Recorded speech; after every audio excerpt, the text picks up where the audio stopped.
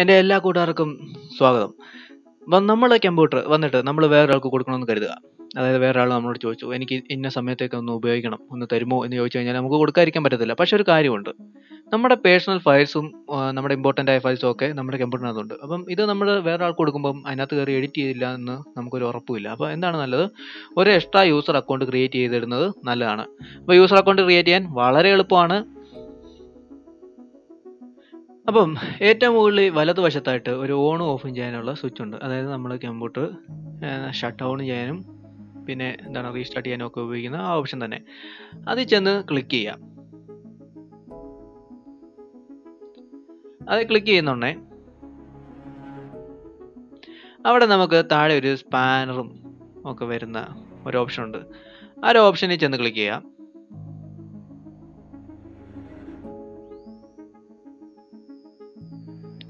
Click ചെയ്ത ശേഷം നമുക്ക് ഡീറ്റെയിൽസ് എന്ന് പറഞ്ഞുകൊണ്ട് എഴുതിയിട്ടുണ്ട്. അവിടെ താഴെ users, date and time, about എല്ലാം കിടപ്പുണ്ട്. അപ്പോൾ അതിൽ യൂസേഴ്സ് എന്ന് പറയുന്ന ഓപ്ഷൻ അത് ക്ലിക്ക് ചെയ്യുക. യൂസേഴ്സ് എന്ന് പറയുന്ന ഓപ്ഷൻ ക്ലിക്ക് ചെയ്യുക.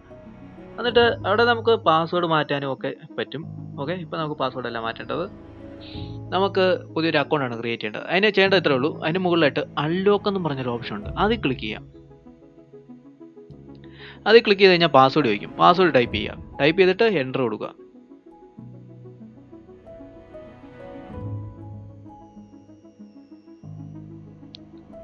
ഇപ്പോൾ അവിടെ ഒരു ഓപ്ഷൻ വന്നു, ആഡ് യൂസർ എന്ന് പറഞ്ഞൊരു ഓപ്ഷൻ വന്നിട്ടുണ്ട്. അത് ക്ലിക്ക് ചെയ്യുക. ക്ലിക്ക് ചെയ്ത് കഴിഞ്ഞാൽ അവിടെ നിങ്ങൾക്ക് പേര് കൊടുക്കാം, ഫുൾ നെയിം കൊടുക്കാം, പിന്നെ യൂസർ നെയിം കൊടുക്കാം. ഓക്കെ, ഇപ്പം ഞാൻ ബിറൂസ് വെയിൻ എന്ന് കൊടുക്കുകയാണ്. അതിന് മുകളിലായിട്ട് നമുക്ക് കാണാൻ പറ്റും അക്കൗണ്ട് ടൈപ്പ് സ്റ്റാൻഡേർഡ് അഡ്മിനിസ്ട്രേറ്റർ എന്ന് പറഞ്ഞുകൊണ്ട് കൊടുത്തിട്ടുണ്ട്. അതിൻ്റെ താഴെ പാസ്വേഡ് ടൈപ്പ് ചെയ്യാനുണ്ട്, പാസ്വേഡ് കൊടുക്കാം. അതിനോടൊപ്പം തന്നെ വേറെ കാര്യം എന്താണെന്ന് പറഞ്ഞാൽ ഇവിടെ സ്റ്റാൻഡേർഡ് അക്കൗണ്ടാണ് നമ്മൾ ക്രിയേറ്റ് ചെയ്യുന്നത്. സ്റ്റാൻഡേർഡ് അക്കൗണ്ടിനാണ് എന്താണ് പറയുന്നത്, കമ്പ്യൂട്ടറിൽ വലിയ പവറൊന്നുമില്ല. അതായത് സോഫ്റ്റ്വെയർ ഇൻസ്റ്റാൾ ചെയ്യാനോ ഒന്നും പറ്റത്തില്ല. നമുക്ക് വേണ്ടത് സാധാരണ അക്കൗണ്ടാണ്. അത് നമ്മുടെ കമ്പ്യൂട്ടറിൽ കയറി മാറ്റമൊന്നും വരുത്തണ്ട. ഇൻ്റർനെറ്റും അത്യാവശ്യം എന്താണ് ഫയർഫോഴ്സും ഒക്കെ ഉപയോഗിച്ചാൽ മാത്രം മതി.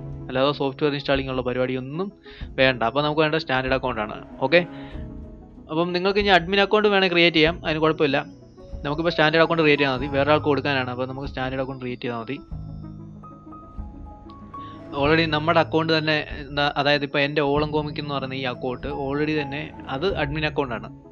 ഓക്കെ, ഇപ്പം അതായത് നിങ്ങളുടെ ഇപ്പോൾ ഇരിക്കുന്ന അക്കൗണ്ട് ഏതാണോ അതാണ് നിങ്ങളുടെ അഡ്മിൻ അക്കൗണ്ട് എന്ന് വേണമെങ്കിൽ പറയാം. അതുള്ളപ്പോൾ പിന്നെ വേറെ അഡ്മിൻ അക്കൗണ്ടിൻ്റെ സാധാരണഗതിയിൽ ആവശ്യമില്ല. എന്ന് അടിച്ചു കഴിഞ്ഞ ശേഷം ആടെന്ന് കൊടുക്കുക. അപ്പം നമ്മുടെ അക്കൗണ്ട് ക്രിയേറ്റ് ആയി.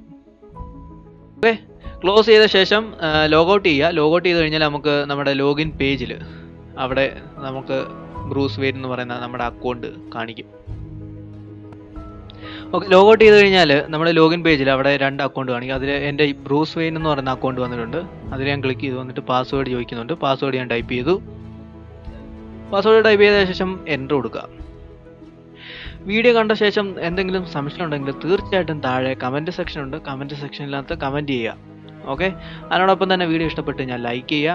നിങ്ങളുടെ കൂട്ടുകാരെങ്കിലും ഉബുണ്ടു പഠിക്കുന്നുണ്ടെങ്കിൽ അവർക്കും ഷെയർ ചെയ്യുക. അതിനോടൊപ്പം തന്നെ നിങ്ങൾ ഈ ചാനൽ പുതിയതായിട്ട് വന്ന ആളാണെങ്കിൽ തീർച്ചയായിട്ടും സബ്സ്ക്രൈബ് ചെയ്യുക. ഞാൻ നല്ല കിടിലം വീഡിയോസുമായിട്ട് തിരിച്ചു വരാം.